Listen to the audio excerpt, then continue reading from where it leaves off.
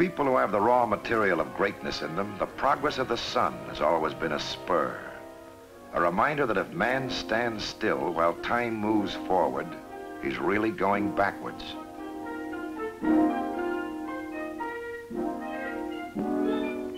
And, as with a man, a business or a nation must also move with time, or the world leaves it behind. We've not been left behind because freedom has assured our progress. The pioneers who spread across our continent tamed the land for living, and we've been improving that living ever since. We've never stopped and said, this is the best we can do. As soon as we create a thing, we make it obsolete with something better. This has been the pattern of our progress in the past, and we can see it now by watching what's happening hour by hour throughout a great American industry on any single day.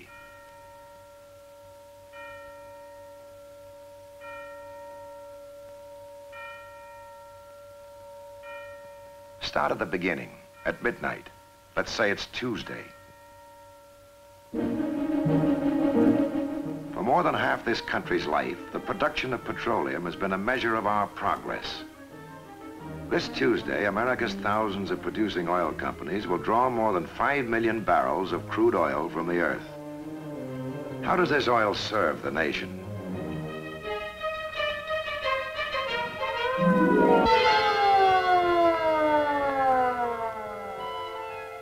Here's one way, through the power of gasoline.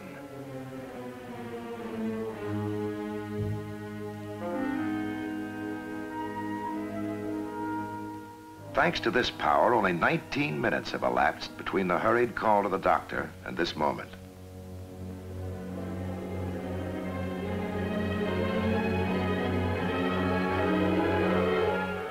It's now 1:27.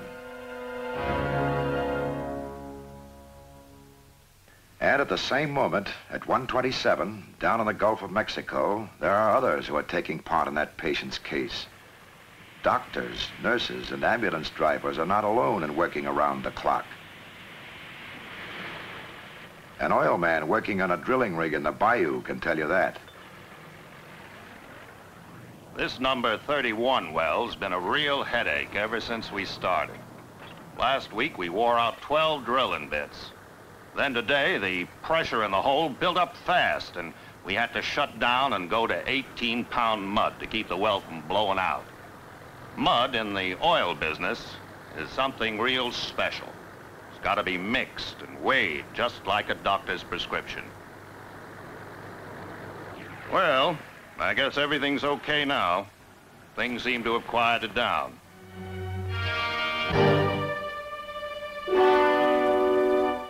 These hard-working men don't pretend to be angels of mercy, but the oil from wells they and men like them drill helps to speed our ambulances through city streets. In the operating room, the byproducts of petroleum play a big part too. They appear as rubber gloves and anesthetics, as drugs and alcohol, and they may help to save a life or start one.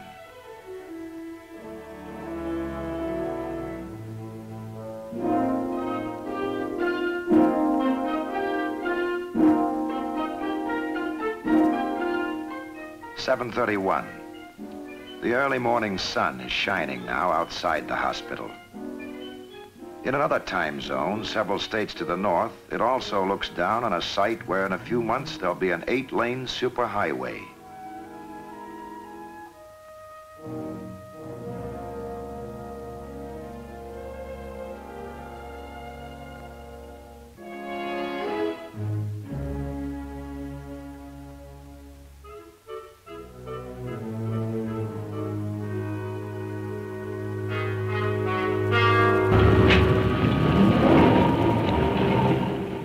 In the old days, roads followed trails, which followed animal paths, not always the shortest distance between 2 points. Today, we push our roads just where we want them to go.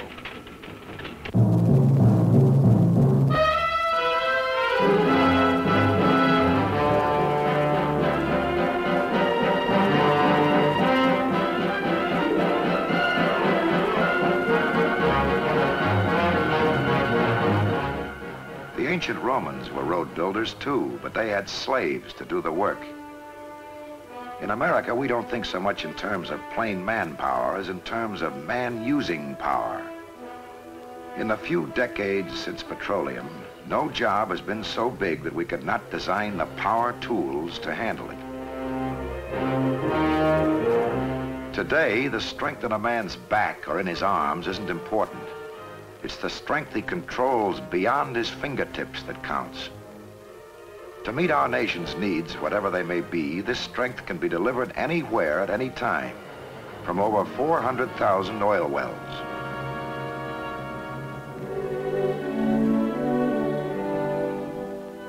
"24 hours a day, deliveries of oil go on, starting at the pipeline companies with the chief dispatchers pumping orders.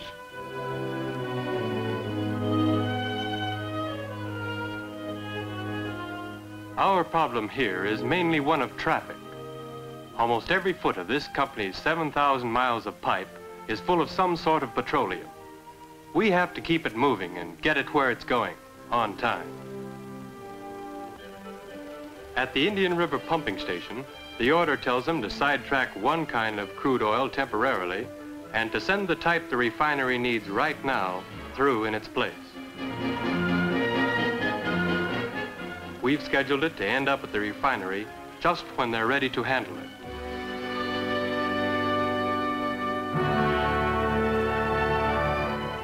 Now we've crossed a dozen states to a West Coast airport. Attention, Flight 34 to Chicago and New York. Now loading at gate number 1 and ready for departure at 8:50. Today, a man going east on business need count only one day lost to travel. His great-grandfather may have taken 2 years, or 3, or his life to cover the same distance. From the Conestoga wagon to the Constellation is just one example of our progress in 3 generations.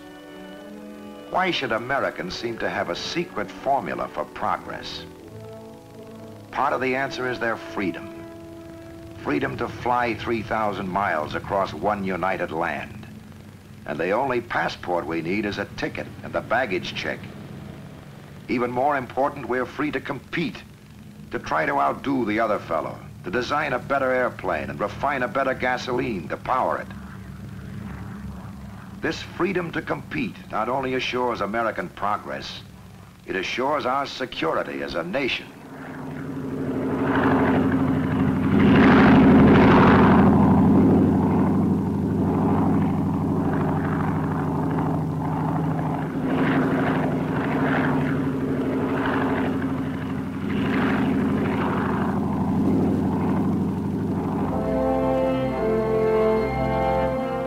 In the United States, 9 o'clock in the morning means time for school.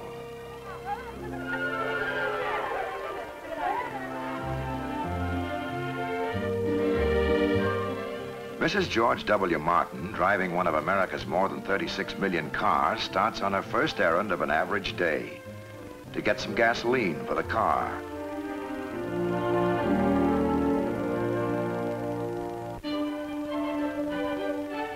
Mrs. Martin doesn't spend much time thinking about petroleum. She probably doesn't know that petroleum helps make the synthetic rubber for her tires and asphalt for the roads they roll on. All she knows is that her car needs gasoline and oil and something her husband calls a grease job when the speedometer says it's time. Yes, to Mrs. Martin, as to most of us, her service station is the oil industry. The station's operator, Ed Felix, is an oil man.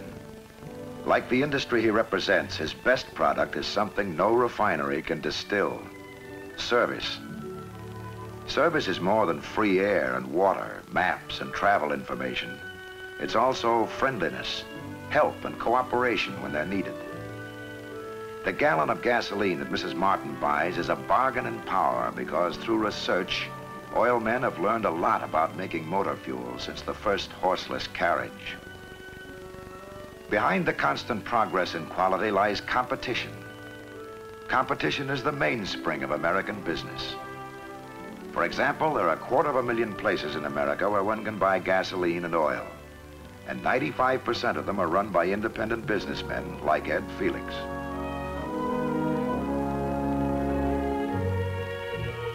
Owner, that's me.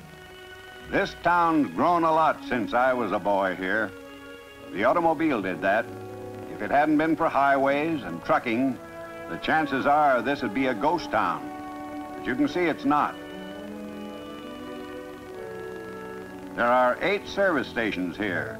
That means 7 other places folks like the Martins can take their business. So I know all about competition. Been in it up to my neck ever since I started out with just one pump. Got a pretty nice place now.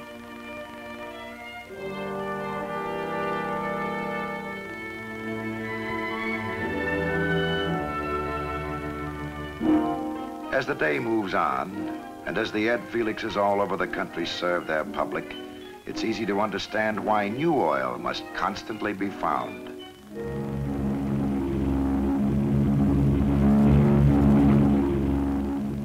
Beneath our airplane now is an isolated California ranch house, temporary headquarters for a man known as a wildcatter, a man who is in the business of finding new oil. Nobody tells him where to find it. That's up to him. By nature, the wildcatter must be a player of long shots. He knows that in drilling what they call exploratory oil wells, 4 out of every 5 will turn out to be dry holes. Well, we're a little more scientific than we used to be. The old boys said they could find oil by smelling it out. I start with a map of what the earth looks like underground. My geophysical crew makes the map for me, so I can tell if the piece of land is worth putting any more money into.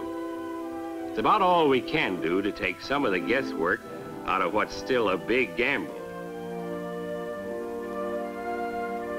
The mapping starts when we drill shallow holes every few hundred yards. These aren't oil wells, just holes that go down about 75 or 100 feet.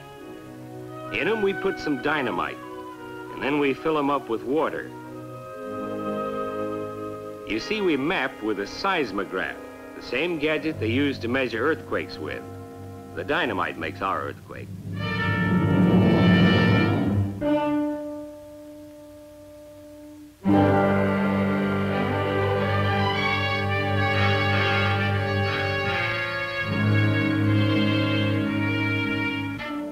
The sound waves that echo off the underground rock give us a picture of what it's like down there. But that's only the beginning. The seismographic record just tells where oil might be. The only way I know of finding it is to drill.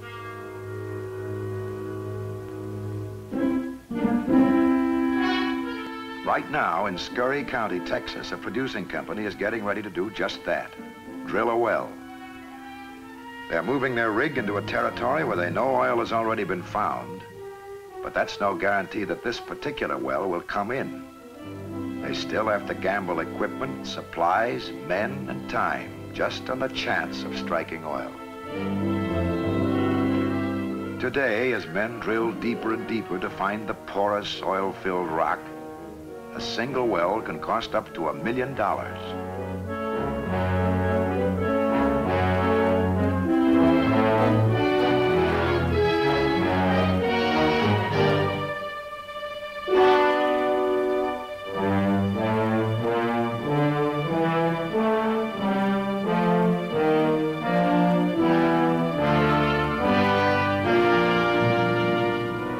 In the oil fields, some wells flow by themselves. Others have to be pumped. In many oil-producing states, each well produces under a field quota called an allowable, which is set by state authorities. Such scientific conservation methods mean progress, and nobody knows it better than the state conservation man who works with the oil companies. That's right. You know, in the old days, sometimes as much as 2/3 of the crude they might have gotten was left underground. Taking out oil as fast as possible is inefficient and wasteful. Around here, you'll find wells 20 and 30 years old being reworked and oil being recovered. But in some places, the stuff's lost forever. Measuring and checking as I do every day, you don't find such waste going on now. In many modern fields, recycling plants process a lot of the natural gas that used to be wasted. These days, the gas goes through all this fancy equipment, and out of it comes chemicals, which are used in making cloth and paint and plastics and I don't know what all. If that's not progress, what is? Well, time to eat.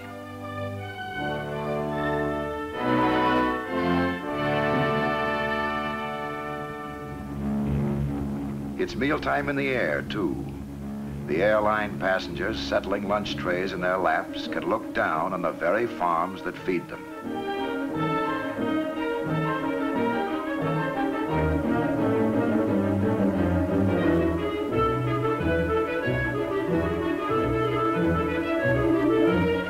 Farming has changed more in the last 50 years than it did in the previous 1,000.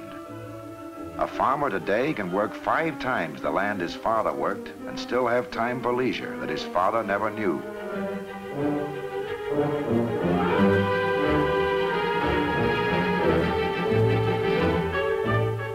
The petroleum that runs these modern hired hands has not confined progress in farming to the fields.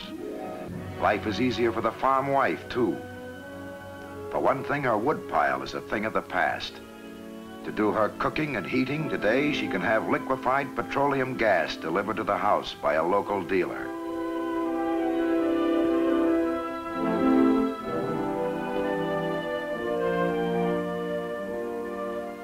Petroleum does still other jobs that farmers would once have thought were miracles. Petroleum derivatives kill insects and plant diseases, speed the ripening of fruit, and preserve it on the way to market. Today, a farmer can fight the odds of nature instead of giving in to them. Each hour of the day, our oil-thirsty nation demands over 10 million gallons of petroleum products. Between these and the raw material from which they come, there has to be a factory. The refinery is that factory. Just a few decades ago, a refinery was a primitive still, making only kerosene. Today, some of these great plants employ thousands of people. To many in American community, their establishment and growth has meant new economic life. Listen. My job is painting, keeping the outside of all these pipes and columns in good shape. I used to live here before the refinery was built. Hunted rabbits in the brush where those alkylation units are now. There wasn't much doing over in town then. A lot of folks were even fixing to move out. But then the company moved in and set up this refinery. That gave new life to the town, new jobs. It meant a lot. Now almost every family has someone in the oil business.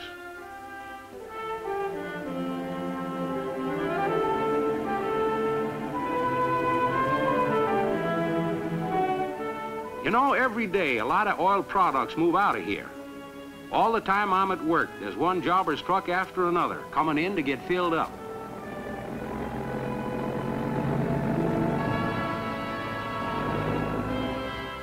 One of the biggest carriers of both crude oil and refined products is the modern tanker, which with speed and economy can deliver its cargo to any port in the 7 seas where it may be needed.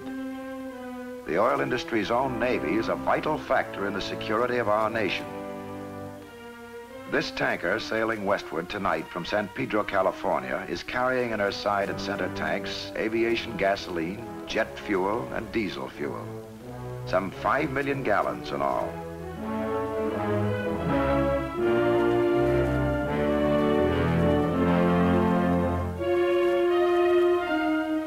While the tanker is loading in California, a barge filled with home fuel oil has just left a refinery in Louisiana and is heading slowly upriver for the docks of an independent distributor.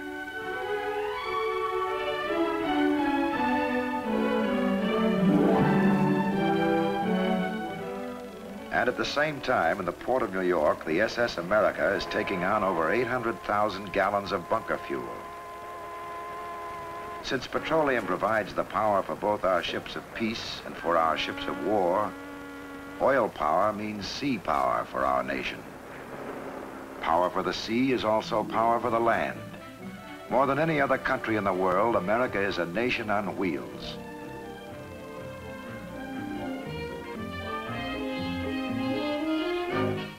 The automobile and the power behind it have been major factors in the growth of our country. We can drive anywhere we want to, at any time, for any reason, including fun. Out of the city into the country, down to the sea if we're inland, to the mountains if we live on the coast. To meet the demands of our over 36 million cars, oil canning plants also work around the clock.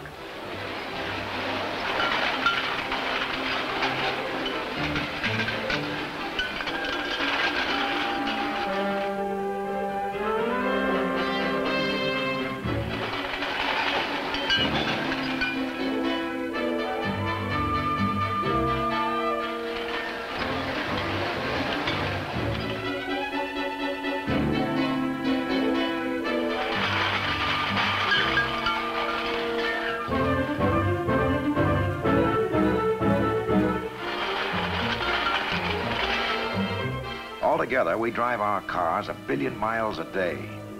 It seems no other people in the world want so much just to get going when they have a little time. Maybe it's just that no other people can get going so easily.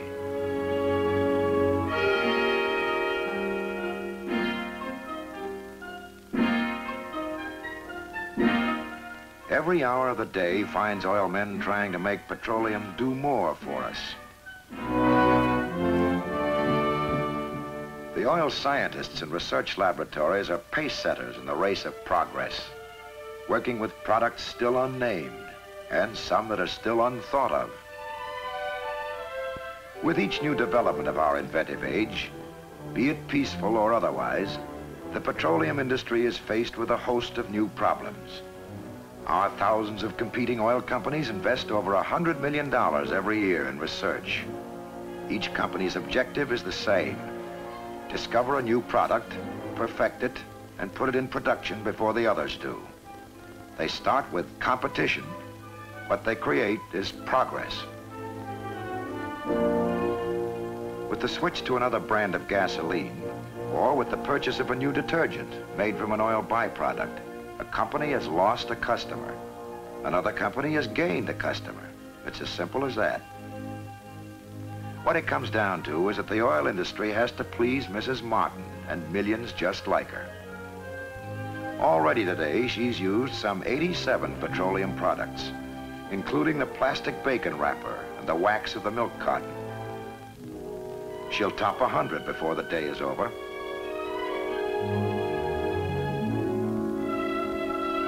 Mrs. Martin is the customer, and the customer is the boss of the oil industry.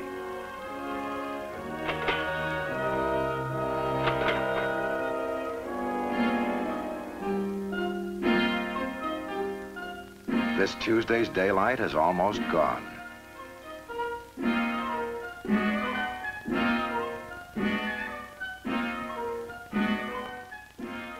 Electric power stations are getting ready for the hour of peak load, that sudden increase in the demand for service which comes with the dark. Even though the old oil lamp is a thing of the past, oil still helps light up America.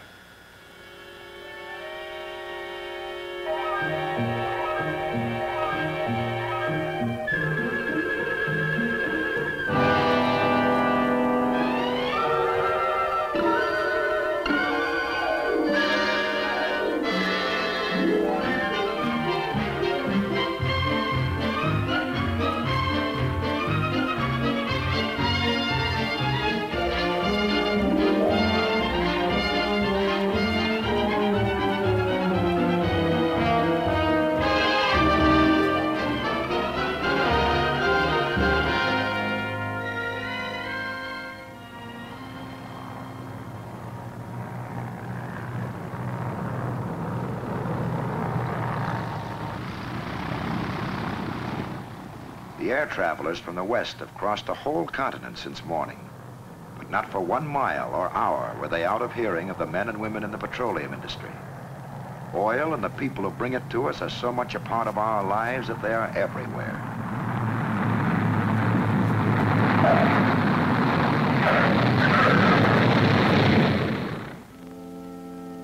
Our Tuesday is ending, and the country goes to bed.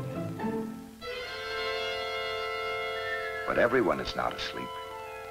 The traffic in front of Ed Felix's isn't very heavy now, but there's still someone on duty to give you service.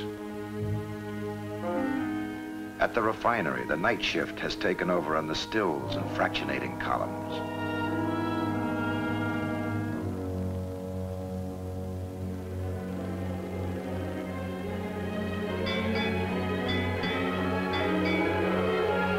The tanker is plowing on at 16 knots. On the bridge, the mate is checking the course to a port 7,000 miles away.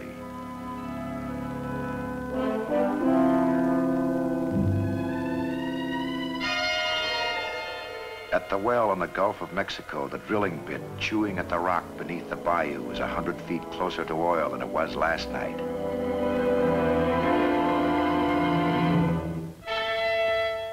At the Indian River pumping station, other grades of crude are in the line now, pushing ahead of them the shipment the refinery needs tomorrow morning.